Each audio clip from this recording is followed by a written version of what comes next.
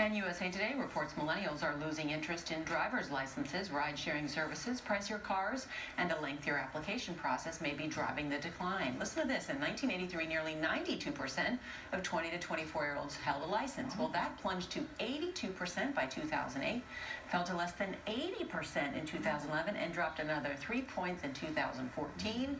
People are walking, riding, taking an Uber, whatever it may be. But doesn't that surprise you? When I turned 16, I went to the DMV on my birthday. Exactly. Did you? So I couldn't wait to drive. I know. Yes. Yeah, years. To have your own driver's license. Did you pass? Freedom. Did you pass, Charlie? Yes. In the first round? Yeah. Did George? I did not. You did? How many times did it take you? You pass your driving test? It only took me twice. I did not pass the first time. Was it the driving or the actual test? Parallel parking. Yeah, parallel parking always I goes. passed it, yeah.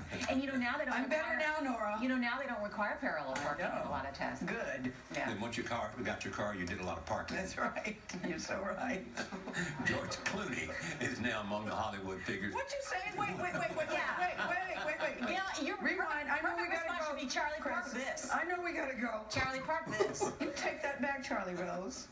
I did a lot of parking. What do you mean? Well, I'm serious. What do you mean? I meant it gave you freedom to go somewhere with someone you cared about and be on your own. Oh.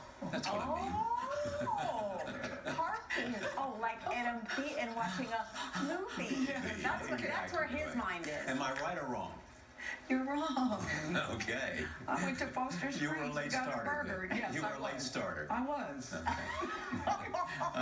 I was precocious. Don't project. Okay, we got. All right, let's talk about Hollywood. George Clooney is now among the Hollywood figures criticizing the Academy of Motion Picture